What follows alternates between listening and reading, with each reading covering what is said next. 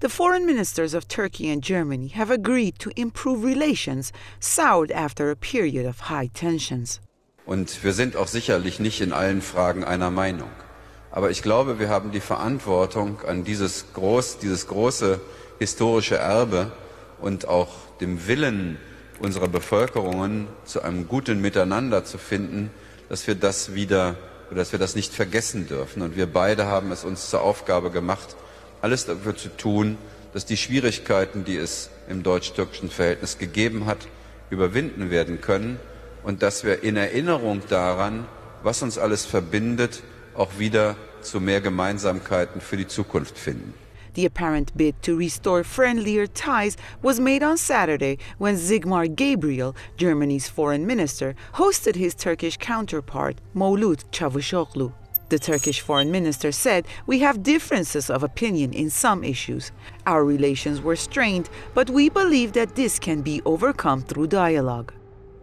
Ankara and Berlin have clashed over a number of issues in recent years, especially after the last failed coup attempt in Turkey. The tensions increased in part due to the ensuing imprisonment of German journalists and activists by Turkish authorities on terror charges, as well as Germany's refusal to hand over asylum seekers Turkey alleges were involved in the coup attempt. In Germany, members of a terrorist organization hold protests, and German police contact them through their official social media accounts, saying, "We are at your service tonight." In France, they hang a poster for the leader of the terrorist organization, and French police do nothing.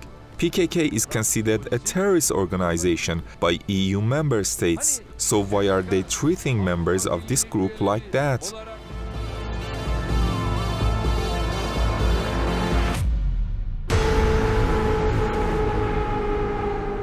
During the visit, Çavuşoğlu said one cause of disagreement was whether Turkey should be allowed to join the European Union, a move that Germany opposes.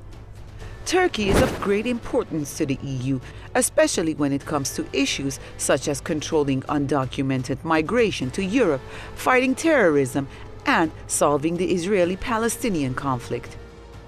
The EU is Turkey's #1 import and export partner.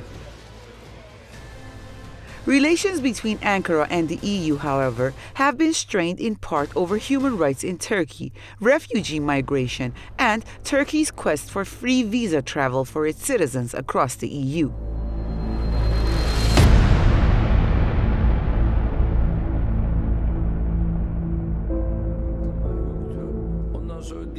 During a visit to Paris on Friday, Turkish Prime Minister Recep Tayyip Erdogan said Ankara is tired of its slow EU membership process. He said, "Unfortunately, we took the first steps in 1963, and it's now been 54 years that Turkey has been waiting in the antechamber of the EU."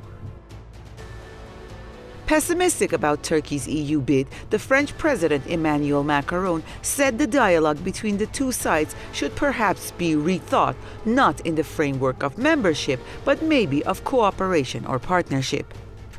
Turkey became eligible for EU membership in 1997, and accession talks began in 2005, with no progress made in recent years.